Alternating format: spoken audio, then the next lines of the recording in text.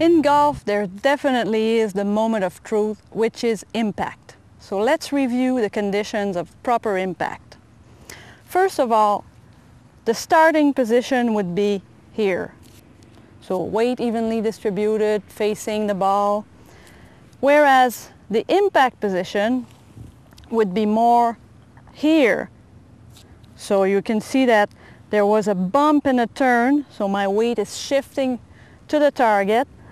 My hands went from being centered to going forward, nice straight wrist, straight line. So you notice my hips have turned and my shoulders remained facing the ball. So those are all keys of the impact position, as well as my back foot is starting to roll, so there's weight shifting to the front foot. So that's the impact position. So it's very key to have the proper concept, the proper image of where should I be at impact? Well, this is where. So in order to work on that feel and ingraining the feel of that zone, that impact zone, that moment of truth, we have different drills we use. First one would be one where you can use a shoe bag or any type of bag, fill it with something heavy like golf balls. And basically you start in your address position with the bag way back behind your back foot, and you're trying to drag the bag forward using your bump and turn, not just your arms but your body, and you'll see that it's fairly heavy, so it bends the shaft. So it's heavy enough that it's hard to do just with your hands. You really need to have the body contribute to this effort.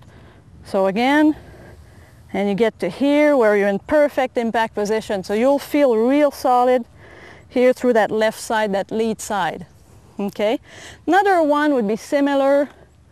We call it drag the club on the grass. So you would take your address position, put your club back again behind your back foot, and just drag it on the grass, and we want to hear on the grass, kind of like this. And you also see the shaft bending a bit, so there's a force applied. And again, we're doing it with our body, shift and turn. And we get to a great impact position right here. Okay? So those are two great drills. Let's see another one. One of my favorite impact drills is called the wall. So basically with a short iron, you start with a divot that we increase until it becomes a little wall, just like that. Okay?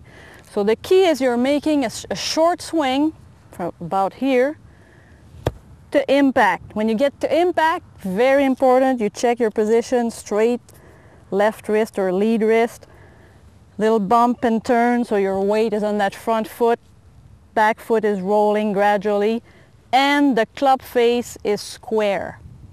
Dirty, but square. Okay, so there's no problem hurting yourself. You're not going to hurt yourself with this drill.